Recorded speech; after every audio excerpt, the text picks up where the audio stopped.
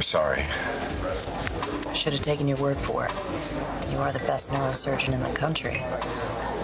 Still, I was hoping that another pair of eyes would have caught something that I missed. I wish that had happened to you. I really do. I know. Is there anything that I can do? Just keep the news to yourself for a little bit longer. Of course. But don't wait too long to call my office to make an appointment for your treatments. Right. I'll be in touch. I'm counting on it.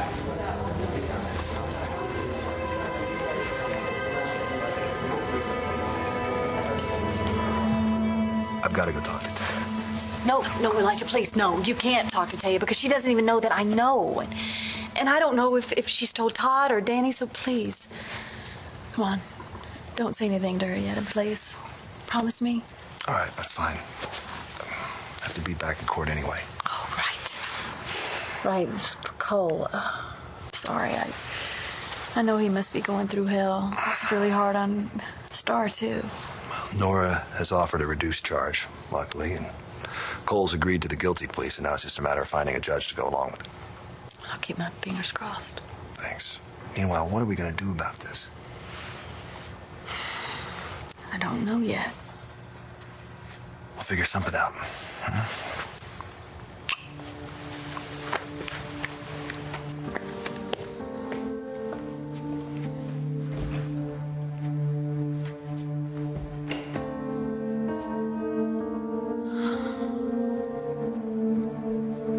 Matthew, I wouldn't read too much into Danny not getting back to you right away, okay? Because she's got a lot going on right now. I know, and that's why I thought she might want to talk to me about it. To somebody who actually cares. And I'm sure that when she does, you're going to be the go-to guy. I hope so. Well, maybe if I go to school early, we'll have some time to talk about it. Good idea. Why don't you get going? Okay, what are you going to do? Let's practice your dance moves. Well, I'm going to just sit right here on this couch and try to figure out how the hell to give your mom the wedding that will top our first one. Okay, we're not going to focus on Todd right now. Today is about you, Cole. I've met with your attorney, and once he gets here and we hammer out some specifics, the goal is to keep you out of jail, if at all possible. Thanks. Oh, don't thank me until we hear what the judge has to say. Come here.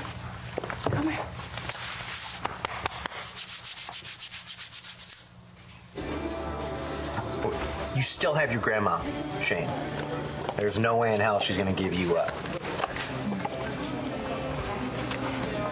And I bet you don't want to give her up either. I don't, but she's not really your mom. Honey, a mom isn't just someone who gives birth to you. That's you right. know? Yeah.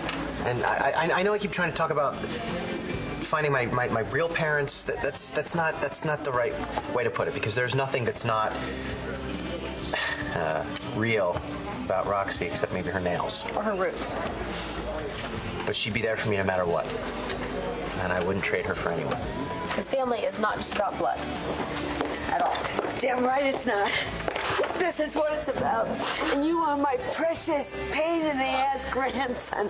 And I don't give a blank what anybody thinks. And you, Rex, you are my heart.